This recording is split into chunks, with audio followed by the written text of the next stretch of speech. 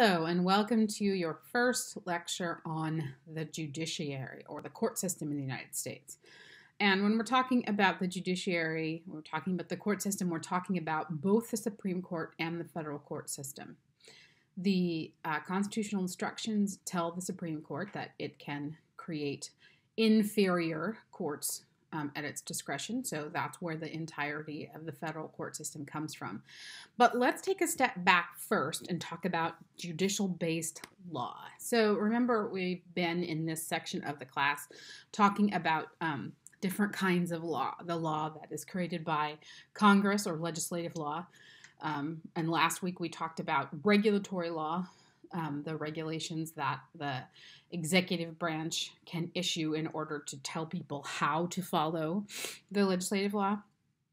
And there's also a tradition of judicial-based law, which is about the ways the courts have interpreted the law or interpreted the way the Constitution interacts with the law. And that is a function of judicial review, which we'll talk about later on. But first, I want us to think a little bit more broadly about the law as a whole, because law, it did not start, right, with the American founding, right? The whole context of law as a basis for society has existed for thousands of years. So how do we think about law in our system? And actually, that has an impact on our politics. So there's sort of two historical traditions in the way that Western democracies have thought about law and law's relationship to government and to politics. The first way is what's called civil law. And civil law is a comprehensive legal code that is created by the legislature, right? So the idea is that legislative law is designed to be as comprehensive as possible. And it gives little judicial discretion. Judges are deciding whether a situation fits into the existing comprehensive legal code, into that legislative law or not. And if it doesn't, then they have to go back to the legislature and say, can you decide this question? And most of continental Europe is based on this process, right? I mean, the earliest sort of civil law code that we link to this in Europe is the Napoleonic Code, which was exactly this idea of it's designed to be a comprehensive set of laws that cover every situation. Now, the other way to do this has been the common law tradition. And generally speaking, as you can see on this slide, generally speaking, this is England and all of her former colonies operate under this tradition. Now, common law works a little bit differently. Common law is meant to create a body of law through decisions. Now, what does that actually mean? Well, let me take you back to the Middle Ages to help you get a handle on why this might be the way England decided to do its law. So the idea is that when you broke a law in the Middle Ages, you weren't so much breaking a written down law, you were doing something that was offensive to the king, right? And the king had to make a decision about, did you break the law or not? And so what would happen is the king would be the person who's the primary enforcer, right? The king is the primary judge, and the king would actually go around from place to place, particularly in England, and hold court, right? That's the whole idea of actually why we use those words in the same, those two like different contexts use the same word. So a law court and a court of a king, right? That's why they come from the same root. And the idea is that the king made decisions. Well, King Henry II in the 14th century, decided that he was going to try to come up with a more comprehensive set of rulings, right? And he also deputized people to judge for him, to be justices of the peace. In fact, that's what they were called. And the idea is that they would stand in for the king when the king couldn't be in every place to make decisions. But these were a body of decisions that were made in the name of the king. And those became what we call precedent. That's the common law. They hold the force of law because they are interpretations now of legislative law, but initially they were interpretations of the king's justice, right? And so the most important term for that is what we call stare decisis. And that's a Latin term, and it means to stand on decided cases, to stand on precedent.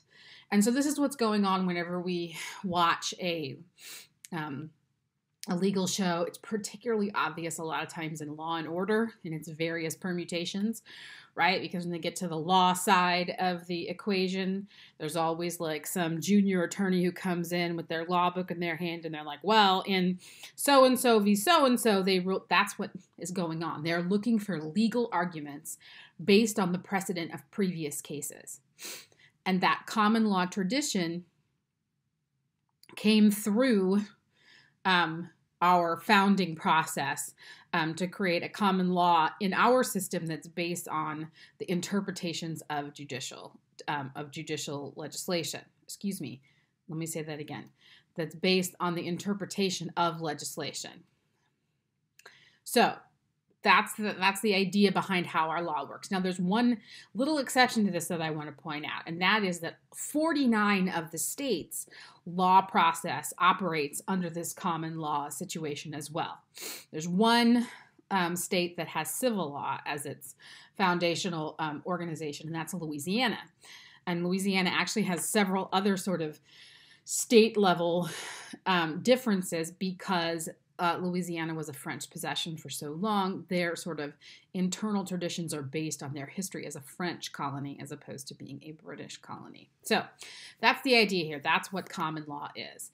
And so we also hear this talked about as case law. It's the law of decided cases, stare decisis, standing on decisions. And it's the interpretation of law, constitutional, legislative, and administrative, and it's enforceable as law. And that's the important thing. That's why a court can decide whether or not the actions of a president are legal or not, why certain courts have put injunctions on actions of the executive branch in every administration. For the last 100 years, we can point to significant times when the court said, no, administration of whoever, you can't do that.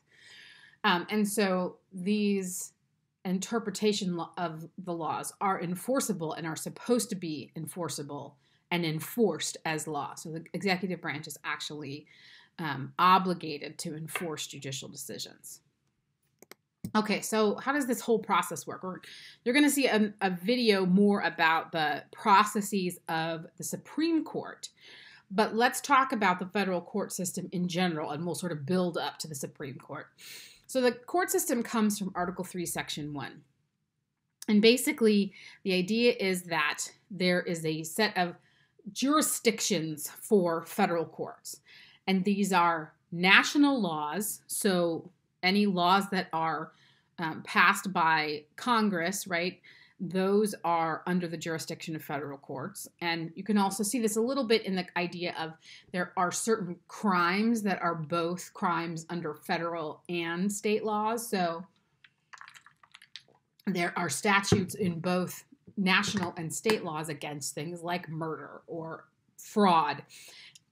And depending on the particulars of the case, you can decide whether it is supposed to be prosecuted under state or federal jurisdiction. But yes, so national laws are under the jurisdiction of federal courts. Federal questions, so questions about the relationship between the national government and the states or among the states, that's the jurisdiction of federal courts. The last one is called diversity of citizenship, which will make most sense in terms of an example. So let's say one of the students in this class is a citizen of Ohio, but wants to file a lawsuit against another student in this class who is a citizen of the state of Indiana. Well, neither the Indiana or the Ohio state courts have jurisdiction over citizens of the other state. And so in this case, that would be a diversity of citizenship.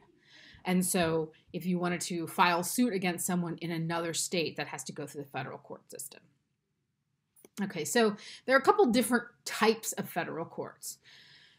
And we call these district courts and appeals courts. And I'm going to show you a graphic of how they're laid out geographically in just a minute. But you need to understand the difference between these two kinds of courts. Now, one of the things that happens a lot is that it's sort of unclear as a case moves through the system what kinds of decisions are being made. So at the very first entry level for courts, and this is true in the federal system as well as in state systems, is something called a trial court. And in that trial court is where the questions of the case are decided. What happened? There are witnesses, right? A judge determines whether something occurred or it didn't, right? That's what a trial court is. It's that they make basic decisions about the facts of the case. And in the federal system, there are 94 districts. Many states have more than one district, right? In Ohio, we have 2 districts. The federal court in the District of Southern Ohio is based here in Cincinnati. But what happens is that if you don't like the outcome of your case in a trial court, then you can appeal it, right? And we hear about that all the time, right? A person's going to appeal their sentence. They're going to appeal the court's decision. But here's the thing. In all cases, appeals courts, which are also called appellate courts, their job is to judge the case that happened, right? Never again, once that first trial court has happened, unless somebody gets a new trial, will the facts of the case be brought in to figure out who's telling the truth and who isn't. That's not what's going on. In appeals courts, at both the federal and the state level, what's going on is that the judges in appeals courts are judging the case. Did it go appropriately? Did the prosecutor do their job well? Was all the evidence obtained legally? That's all the kinds of stuff that can get talked about in an appeals case. And in terms of the federal courts, there are 13 districts that are appellate districts, and they judge a case. And in fact, the 6th District Court of Appeals for the Federal Circuit is here in Cincinnati as well. Now, in the federal system, at the appellate level, cases are judged by a panel of 3 judges, 3 federal judges. So there's usually hundreds of federal appeals court judges, but 3 of them get together to judge any particular case that comes to them on appeal. Once in a while, there will be a decision of such great importance that the entire group of judges in that appeals district will issue what's called an en banc decision, which means that it was all of the judges together in that appeals district who decided to uphold the decision of the trial court or overturn the decision of the trial court. So this is what the sort of federal court system looks like in terms of an organizational chart. So start over on the left-hand side, and you see there's the district courts, and then there are other kinds of federal courts too. So territorial courts, so Puerto Rico and Guam have their own federal courts. Then federal regulatory agencies actually have courts. And then tax court and bankruptcy court are part of the federal system. In fact, if you declare bankruptcy, it automatically goes to a bankruptcy court, which is a federal court. And all of those courts feed into the Court of Appeals, the courts of appeals in the districts. And then those courts of appeals can be appealed to the Supreme Court. And notice also there's some other stuff going on the right-hand side. And these are other kinds of courts that don't get a ton of news coverage, but they still have important impacts on what happens in our daily life. So the Court of International Trade, the Court of Federal Claims, meaning against the national government by citizens, and then the Court of Veterans Appeals, so people who are trying to get veterans benefits and things like that. And those are all encompassed by its own sort of Court of Appeals, which is the Court of Appeals for the Federal District. All right, now here is a geographic representation of the federal court system. And so what you're seeing is that each state has its own court or its own federal district court, unless there are parts of the state that are subdivided, right? So notice in Ohio, there's a district of Northern and Southern Ohio. The same is true in Indiana. In Kentucky, there's a Western Kentucky and an Eastern Kentucky, right? So this is an important thing to pay attention to because that matters based on where you or a business is in terms of that initial trial court ruling.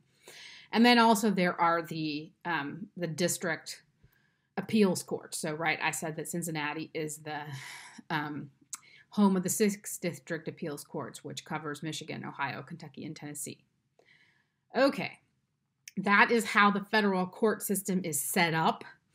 Now, then the next sort of what happens next, right, is that if you're not happy with your result, either in a federal appeals court or at a state Supreme Court, then you can try to appeal your case to the U.S. Supreme Court. But the U.S. Supreme Court has a lot more intricate sort of complicated processes by which it's decided whether a case will be heard or not.